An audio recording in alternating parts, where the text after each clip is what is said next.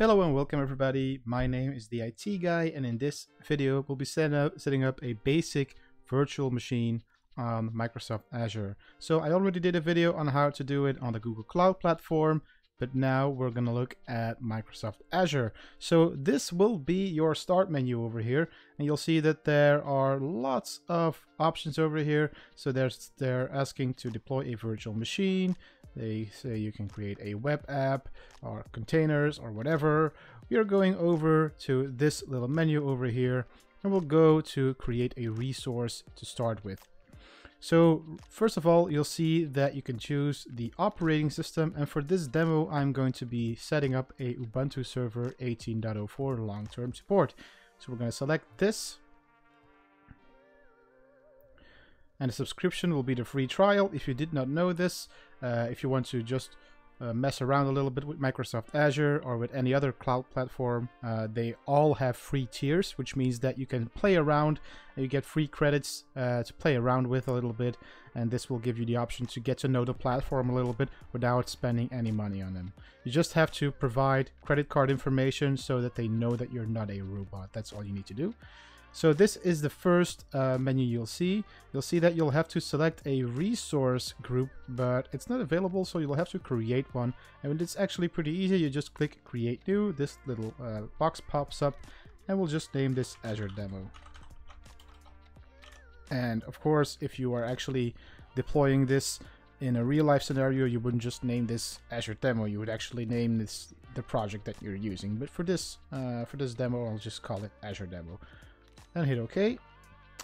Now we'll just name the virtual machine. So let's just name this Azure Demo VM. And the region, of course, you'll take the one that's most close to you. For me, that's Europe, West Europe. And the image will be this one over here. You can change that, but I think that the default one will be good. You can choose between different operating systems over here. We're just going to choose this one. You can change the size over here as well, so we can click change size. And this one is a little bit overkill for us, and we don't want to spend all of our credits all at once. So let's just say 1 vCPU and 2 gigs of memory will actually be more than enough. So I'll pick the B1MS. So go ahead and click select. And that's a lot less. As you can see, that's about 15 euros per month. And right over here you can select the authentication type can be an SSH key, and if you do not know how to set an SSH key, I'll link a video on the right hand corner of this video over here. So let's quickly get our SSH key over here. So we'll do that by right clicking the start menu, going over to PowerShell, and then typing in SSH-keygen. It's the same command in Linux if you're working on a Linux computer.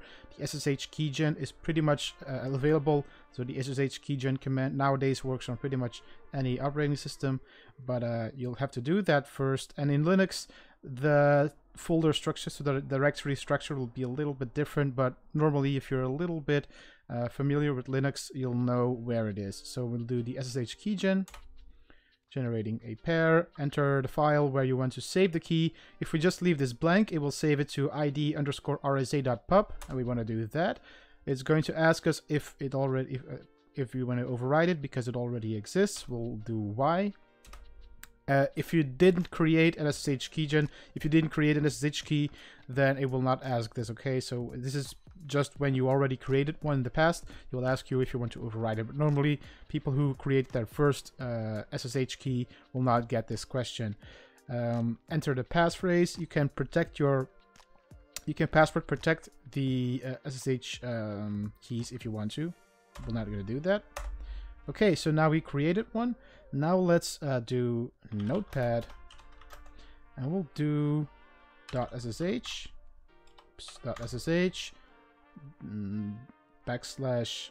/idrsa.pub,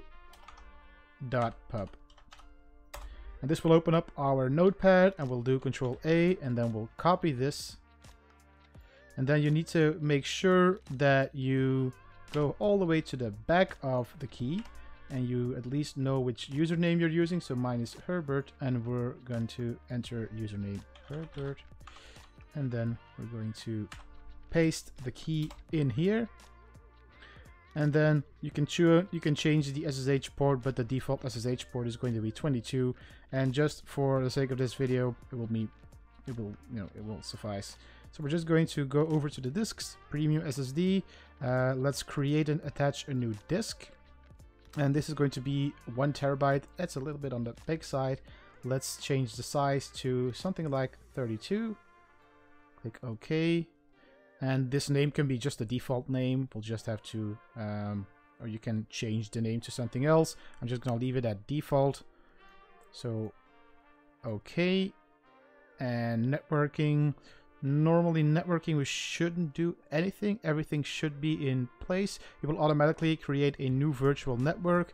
I'm not going to go into too much detail on what virtual networks are because that's beyond the scope of this video. I'm just going to demonstrate how to create a virtual machine. So the management is all default. We can leave everything at default, and actually we don't need to review anything over here. We can just go over to review and create. And it will list everything that we did. Just have to run a final validation scan.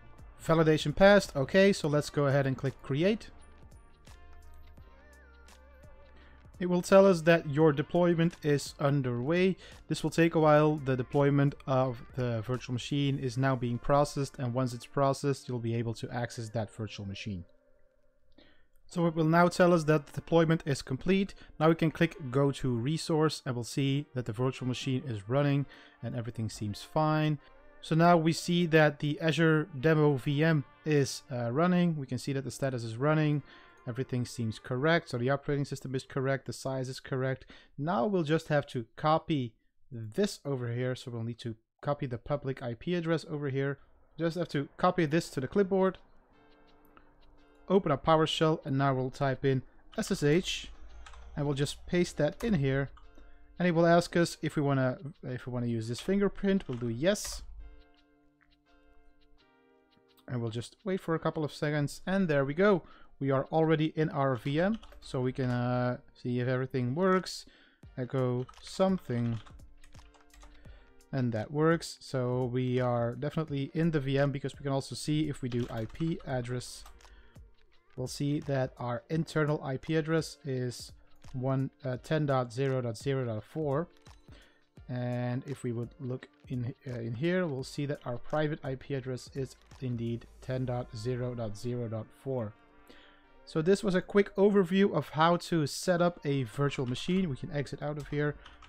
So I'm not going to go into too much detail on how to configure everything, but basically from here on forward, you can start using the virtual machine just like you would use any other virtual machine that you would create using something like Hyper-V, or something that you would create with VirtualBox or KVM or whatever your hypervisor would be.